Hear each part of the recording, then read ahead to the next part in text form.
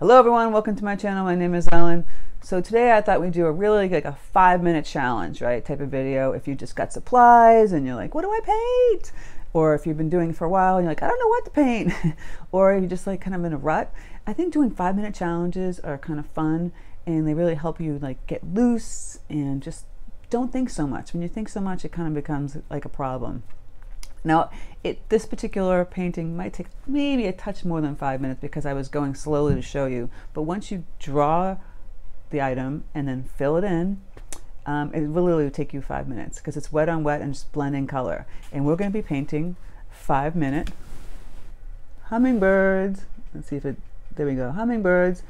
Literally this guy took me 5 minutes. Ooh, there we go. And this guy too. So I'm going to show you how to draw them, and then the flowers are just these doodad loose flowers. Not much effort, really not much effort at all. So if you have the questions, leave them in the comment section. Some of you might say, oh, you're crazy, this didn't take me 5 minutes. It can take you 5 minutes once you draw the bird. So maybe the bird might take you a little bit longer, but once you paint it, it takes you 5 minutes, okay? I'm telling you, it will. So there you go. If you have any questions, like I said, leave them in the comment section. But without further ado, let's get painting the birds. All right, to begin with, let's go start how to draw this hummingbird. I know some people say, oh, this is too hard. It isn't. You can do it. Okay, the shape. Just a curve. Think your hand going like this. Curve, curve, curve. Like an S. You know, S's go like this or this, right? But you're going to do a backwards S, but kind of elongated. So start with the backwards S. That's kind of the body, the head. This is the pointy beak, right? And then from here, you go up and down and kind of have the tail kind of come down like this. Now this is looking a little bit bumpy, and you put the eye in here. I would kind of shave this down a little bit. And then you're just going to do the wings like this. Because the way we're going to paint this is pretty kind of loose and simple, right? So let me go over this again. Take the body, kind of just curve it, go like this, right? And this is your beak, and come back up and curve down, and you go like a little tail, and then here's the wings. Now, we're not going to get real technical with this hummingbird because we're making it kind of like a fun, simple, fast kind of exercise, right? And then, of course, you'd have to go backwards the other way. So if you wanted to do it this way on this side, for the second bird, kind of the same thing. You kind of go, here's the beak, up, over, and down, kind of like that. See? And then you go like this for the wings, and then it'll paint the wings really loose. If it helps to paint, it helps to draw in more of a circles and oblong shapes, but here's a circle, do another circle, like a oblong shape here, and then you can kind of point the point here and then curve. See how this works? Curve and then meet them. Then you erase all this and you have the eye, and then you have the wings, right? So let me show you with the pencil. See what I'm saying? Or like a smaller pen. So here you have, zoom in, a circle, and then do an oval leaning on its side. You see that? And then you put the pointy point out here, and you kind of meet here and come down and put the little tail, and then you can go in and you can erase this part. Now it might not be as curved as mine, but you can kind of get the gist of it, right? That's what I'm saying. It's really quick and easy. And then just put these 2 little lines out here. We're going to paint these really simple wings. And then for flowers, just kind of do the flowers that you paint the best, right? Because we're going to be doing wet on wet and bleeding. So I'm using Arches 100% cotton cold press paper pad here, just a piece of paper. I'm going to I kind of penciled in where I'm going to have my birds, but I'll go back in and I'll draw them again. So here's the beak, curve down. Here's the tail, here's the head, kind of curve down again, and here's the tail. And then the wings will kind of be here. And then the eye, simple little eye. And then I had another one up here. This is the beak. Really simple. Because we're going to paint this simply. It's not going to be something that's really hard. Okay. I might fix that wing here. I don't think I want that wing like that. Just giving myself like where I want the wing. Maybe I'll have like a wing here and then here kind of coming up. A little different than this one. So there you have the two birds. All right, you can see them kind of faintly from the pencil. So why would I want to use our cotton paper? Because it's the best for wet on wet, and this simple fun. I'm erasing the lines because I really don't want to see too much of this line. I'm not going to draw in my flowers. Now I have a hummingbird tutorial from a while ago. It's kind of similar technique, maybe a little bit different. And I don't like the wings how I have them like that. I'm going to fix them so they're a little closer together. Let's see how they are. I'll raise this. And now like this and this. Makes more sense. So this is when you play with the fun color. I have a lot of fun colors going on here. I have my opera, cadmium red light. I have aqua magenta. I've got my yellow. You're going to be playing around with purples and yellows and greens. Use metallic paint if you have some metallic paint. Go crazy. Here's this opera color. It's over there. This color is intense. It's like a neon color, which is perfect. This is ultramarine deep blue. We're not going to get into so many browns or anything like that. I want the bird to be fun, colorful, energetic, all that good stuff. I'll be using, playing around with my Princeton 12 Aqua Elite Series brush and my Princeton 8 long round if I need to get more like fine lines going in here because it has a great point. Whoa. So I'm just going to spray bottle, activate some of my dried paints over here. Got a lot of fun things going here. To make some bright colors in the beginning to have them ready to go because we're going to bleed paint on paint. So the two birds can be totally different colors. You can have more in the blue purple ones. I'm taking some peacock blue. Peacock blue is like turquoise if you don't have peacock blue. And I'm adding some yellow to it. It's a bright green. Right, activating this lovely ultramarine blue. If I put some over here, I can mix a nice purple. I'll grab the opera or magenta, whatever color I have. Look at that pretty purple. And I'll grab the opera. I think you should make your hummingbirds any colors you want that are kind of fun. I have metallic fun paints that are, you know, over in these palette pads. These were part of a promotion I did a long time ago from Prestigify, but I have links in my shop, my supplies, in my description box of other ones you can buy because I couldn't find these. Look at these bright pinks, and these are metallics. Greens. These are perfect for bleeding these into also. I might activate some of these. Let's see how this goes. So I'll just spray bottle some of these colors. And that's how I activate my paints, by the way. Take a spray bottle, like a cheap little spray bottle. You get it like any craft store. And just spray your paint. Because what's great about watercolor and water-based gouache, not acrylic gouache, you can reactivate it with water. It's the best, right? So this guy should not take you 10, 15, 20 minutes. Literally, this bird should take you 5 minutes. That's why I'm saying it's a 5-minute hummingbird, right? As long as you get your colors ready ahead of time.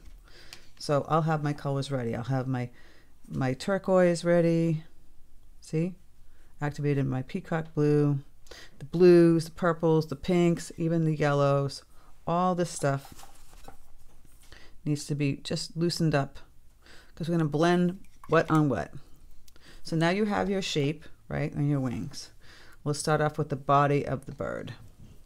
We're just going to get it wet with the brush. Get it all nice and wet. I'm going to leave the eye not wet. I'm going to go around the eye. Just going to paint this real quickly. Hit the whole body. And now all you're going to do is bleed color, right? So I might take my light green, just tap it up on top. just like this. This is really not going to take me much time, and I'll grab that turquoise color, kind of blend it in here. If you want to use a smaller brush, go ahead. I'm going to use more of the turquoise. I can grab some of that pink. Ooh, blend it in. That's the opera. Maybe a little red kind of thrown in there too. Right? Grabbing some of my purple. You see, I'm just throwing everything in the kitchen sink. The ultramarine blue, a little bit down in here.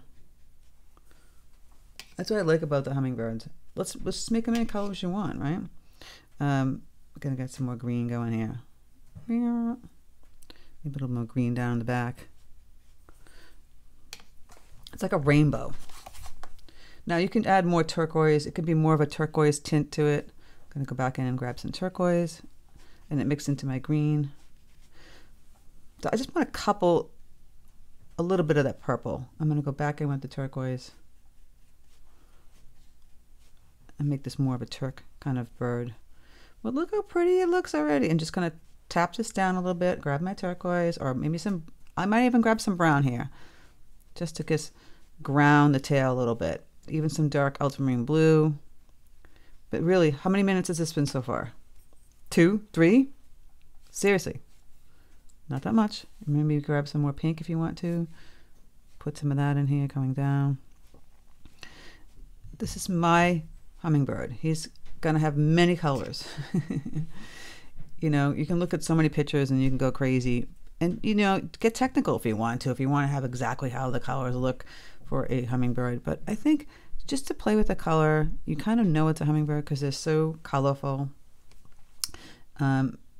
Maybe I'll add a little brown in here just to ground this, to make it look a normal type bird. Lift up some of that color. Seriously though, it's not taking much time, right? Now I'm going to go back in with some purple, so ultramarine blue and some opera. I don't want it super wet. I'm trying to use less paint, less water, excuse me. Get a little darker with my purple kind of going in here towards the beak. Right? And same thing with my green. Less water, a little more color. Just getting up in here. Bleeding that color in there. Right? This got a little muddy. You can lift some of the paint up, by the way. Lift, tap, lift, tap. Still haven't hit 5 minutes yet, right? And if I didn't like this, the red, I might go back in and add some of that beautiful pink up in here. Voila. Okay. Now we're going to take the number 8 brush to get that beak going across. And you can add some darker colors like Paynes gray and ultramarine blue, or there's like really deep tones, like almost black. Just going to move in the paint, as you see here, across. And you can make it super pointy if you want. Boom. Look, it's a hummingbird. Grab some of those darker colors too, kind of put the tail down a little bit here. Little feathers going down the way, I see. And if you want to add a couple little dark tones kind of going around the eye this way. I'm going to go back and add some bright green. Oop, my colors got a little muddy. So I'll take the peacock blue and the yellow, make that pretty chartreusey green. And kind of go around that eye. Voila. All right, for the wings, simple, simple, simple. How long did that bird take us? I think that's 5 minutes for that. Well, seriously, I was going a little bit slow, but we're gonna go a little faster. So for the wings, I might get a darker color, like a brownish blue color. I don't know if I want it necessarily bright, bright. So you go out like this, make it a little more brown. And out like this. Right, with the Princeton 8 long round. You can use the same brush, grab some blues or purples, kind of hold it on its side, kind of blend it to that line that you did. Blues, purples. I'm gonna grab a little purple in here. Boop. See, I'm holding it on its side. Now I'm gonna clean up my brush, just to put a little color in there, grab some water, kind of blend that together. Clean up my brush again. So I'm just kind of blending that. Clean up my brush, blending it so it's kind of wisping out. See that? Whoosh.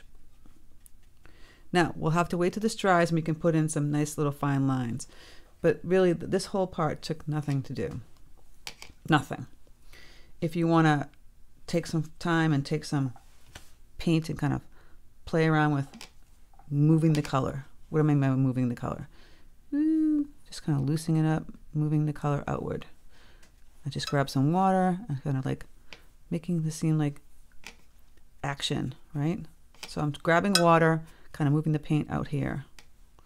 Maybe grab a little color like yellow or purple. It's up to you. You can just left the bird the way it was. It's just playing with the paint. You know, you can add some splattered color too. I might grab some like green, splatter that a little bit. See what happens. We want it to be loose and fun. Now, I don't know if I like this part. I might just erase it a little bit.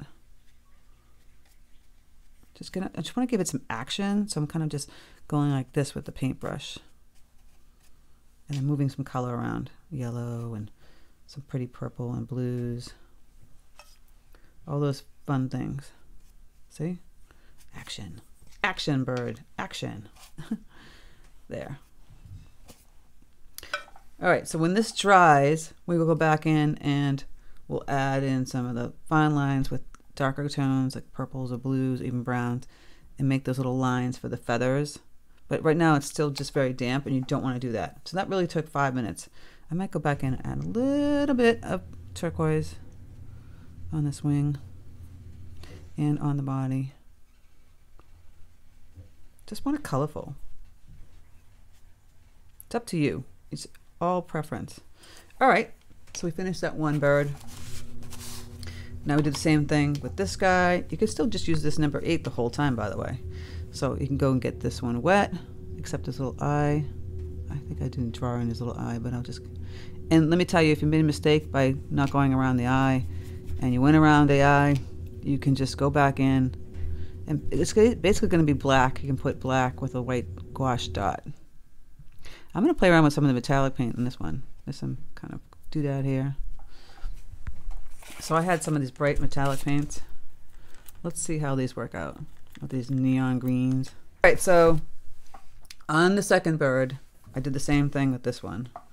And I'm just going in and adding in some color, and I'm going to go use some of my metallic colors.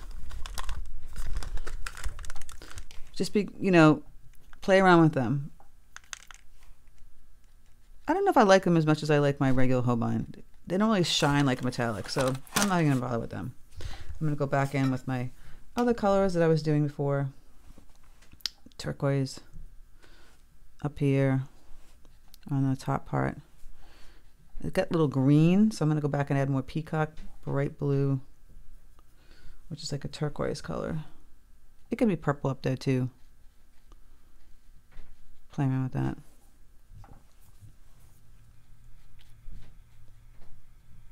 Green. I could add some ultramarine blue around, then kind of blend it into purple.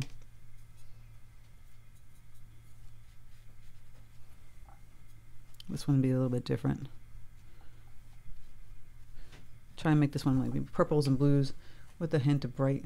It's this opera color. Where is it? It's bright pink. Just kind of blending that.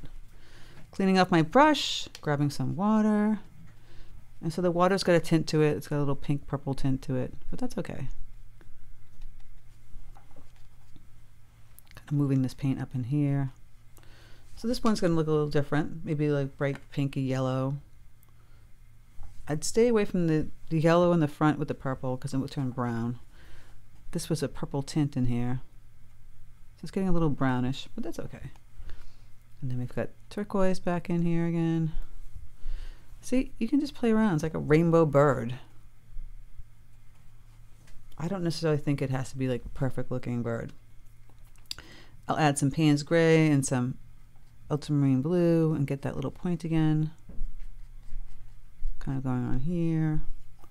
Can get in. Blend, blend, blend the color. But really, you're just blending in the color. I want them to be colorful, like rainbows. And then for the wings, again, I would go back and maybe use some brown. This is burnt umber. And some gray, or a little color red. So I'm going to clean that off. I'm going to grab some purple. Just kind of wisp it in here. See? Really loose. Attaching it to that line that I did. Grab some pink, purple. Clean off my brush. Just grab water at this point. Clean off, grab water. I'm just kind of blending it. Clean off. What I do is I clean off. I tap it on the paper towel a little bit. And then I blend it out. See? And then clean it off. Tap it. And you're blending out the wing. You can add more colors, kind of floating out. It's up to you.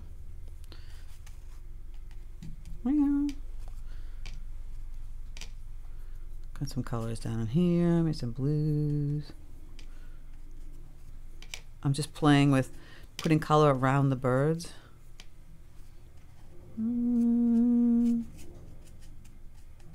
There. These really quick and easy.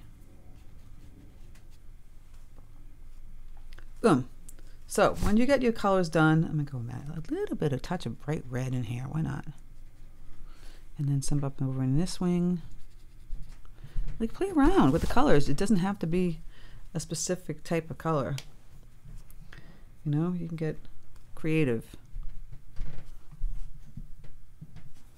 Just kind of lift. You know how you lift paint? Is you're kind of mopping it up. Lift, mop. I wanted to make more purple tone kind of happening up there. It's going to mix with the green, so it might not be as pretty, but I'm just going to play around with it a little bit. Okay, this part is fairly dry. Remember I talked about going back with that? With the lines. So you can take some Paynes gray and ultramarine blue, even some brown, and you're just going to put these little lines to indicate the wings, right? Little lines coming out here. You don't have to do the wing part like this everywhere, and little lines kind of swooping through once it's dry. It lost some of the body here, so we're just gonna go back in and add some quick little lines. See that? To fill it in. And the little tail down here. Take some like darker tone of the blue that you had, the turquoise. Just make some little lines for that. See? And you can blend it again once it's dry. Oh, fun. So much color. I'm going to add more turquoise down in here once it's dry. Cleaning off my brush, grabbing some water. That's all you do. You just grab the darker tones, whatever color you want. Blues, browns. Just put the little detailed lines. And then for the eye, so you take your black tone, I have Paynes gray, and you fill it in and just leave a little, I'm going to leave a little white dot. If you forget to do that, you can just grab some white gouache. See? I leave a little white around the eye too.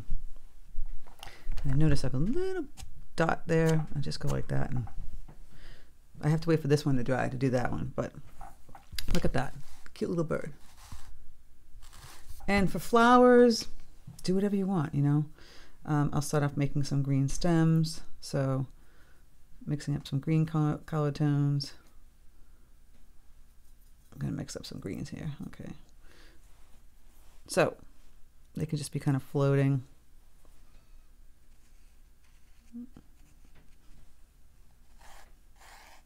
Just going like that. See little lines like that. Really simple, quick. If you want to put some leaves on them, number 8 brush. Talk about making these compound strokes that make leaves. You just kind of push down and pull back, and pull it. See? Push down and twist it. Push down and twist and pull back. Just simple leaves. Push down, twist. Mine was just kind of messy, and that's because these guys look kind of messy. Oop, that was a big drop. Same thing up here. Push down, twist, pull back. Push down, twist, pull back.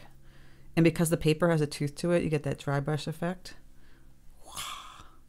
This is fun. See? Doesn't that look cool? And just kind of whip. I could take some darker tones and kind of whip through those. Tippy tap. See, I'm just tippy tap. You guys love when I say tippy tap. But I'm tippy tap to the darker tone, just kind of bleeding wet on wet in there. Boom. So then that's a simple stem with some leaves. And then for a flower, you have to pick what colors you want. Pink, purple, whatever. I'm going to use this opera. I hope you can see this opera color. It's over here. Maybe grab some of this cadmium red light, which is a really great color. It's kind of pricey, and you know, use it sparingly. So then I'm just going to do this movement kind of like this to make a flower. See? Just a loose, like a V. You guys could do that. If you want to get technical and really make a flower shape, you can do that. But the whole thing is just supposed to be a loose, simple painting, right? So that's that reddish pink. I might go back in and add some opera. I just don't want it to be something that's really difficult. The flowers shouldn't be so difficult. Just really kind of throwing in some color, right? I might grab a nice chartreusey looking green, mixing up some of that, and throwing that color in around. Oop, I blended into my pink. That's okay. Just lift it up. So I like this color just to go in other places. Just bright green. See, I'm just kind of moving around the paper, giving that movement. And then I'll water it down a little bit. You can splatter some nice pinks. This is for like a beginner to like not be intimidated by doing a little hummingbird, right? And just the flower doesn't have to be so perfect, because we didn't make him perfect. If you want to go back in and make a perfect little flower, please feel free, you know, with the petals and the stamen and all that stuff. Sometimes I feel like the loose, free stuff is much more fun. So this one's still a little damp. We'll have to wait till this one dries. All right, so I dried that one. Remember, this one didn't take more than 5 minutes. I'm telling you. And you can go back in and do the eye. Same thing. If you didn't leave any white around, it's okay. You can always just take some white gouache. This paint is a little too wet. I added too much water on that one. Do the eye on this one. And again, the dark tones for the little wings. So I'm grabbing some ultramarine blue, going back in here. I'll take the turquoise on the wing here again. Don't pay attention to making any noises. I just do some little lines, indicate the wings. Very energetic. See, I'm cleaning off my brush, dipping in the water, and just kind of blending that. Can add some ultramarine blue with some gray, bleed that too. And up in this part, maybe some brown with the pink. Indicate the wings. Just little lines. You don't have to go crazy. You know, if you wanted to get a little darker in here, add a little Paynes gray or deeper color. It's up to you. I'm going to add a little darker purple. After it dries, I can go back in, play around with that. See, put this solid line in there. I clean off my brush, grab some water, and kind of blend it. And take that purple and kind of move it into the wing here. And that's pretty much it for this guy. I don't want to overdo it. And I'll put some dark, just a couple of dark lines kind of up in here. just to give him some dimension. And then again, you can kind of like take your brush, put some water on it and blend it kind of down here and add some color, purple, pink, whatever. See, I'm giving it movement. I'm just kind of like throwing on the side. Grab some purple. All that fun stuff. Could be pink, it could be blue. Here's some ultramarine blue. Here's some peacock blue. Just having fun. Don't have to do that. You can remove some of it if you didn't like it. Just the energy of like the tail and the wings kind of going like that. And like I said, you can just take some really loose color, splatter it around. That adds a lot of energy also. Some nice bright pinks up in here. Ooh, I just love it. Okay, so then there's your quick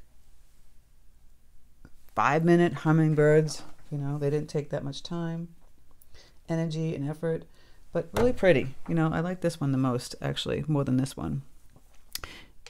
You could take some metallic and go over it later. I didn't think that they were that great paints, playing with metallics, you know. I didn't feel like that they were shiny enough. You could try it. I might add a little metallic green. See, hardly any water. It does look better. So do like some little dash lines up here, and it really, now that looks good. Metallic. So I might add some metallic up in here. You can find all kinds of metallic paint online, and I have some in my shop, my supplies. So I'm just doing a couple of dashes up in here where that's dark, of that metallic green. Play around with it, you know, add some metallic purple. I find that if you add just a teeny bit of water and then you go in, then it has that shine to it. If you water it down, it's not so great. So I hope this was fun. And please don't be intimidated. I showed you how to draw it. I showed you how to paint it. It really didn't take more than 5, maybe 6 minutes, 5-6 minutes to paint this little guy. Once you draw it, once you get the drawing down, you're just putting in the water and you're washing in the color and you're blending it, and you have these fun little hummingbirds floating around the sky. I think I probably should connect the stems a little bit, but it makes sense, right? Because they're kind of floating stems. But that's that. You really, it shouldn't take you much effort. It should be just a lot of fun. And those flowers took 2 seconds to make. I'm trying to give you painting ideas for beginners who are just, they get intimidated. Some people get intimidated by stuff. And once you get good at it, then you can start to go in and get really detailed with the feathers and stuff like that. And or detailed flowers. Once you start to learn how to paint some more detailed flowers, I'm going to start to do some more advanced flowers on YouTube and things like that. But right now, just trying to help some people out who are looking for tutorials that they can kind of do when they just got some new supplies at Christmas and they want to play. So I hope this was great and helpful for you. Let me know, leave a comment below. I'd love to hear from you, and take care, guys. Thanks for being awesome subscribers. If you haven't subscribed, please subscribe. And if you haven't hit that notification button, please do so you know my tutorials are up. All right, guys, take care and have a great day.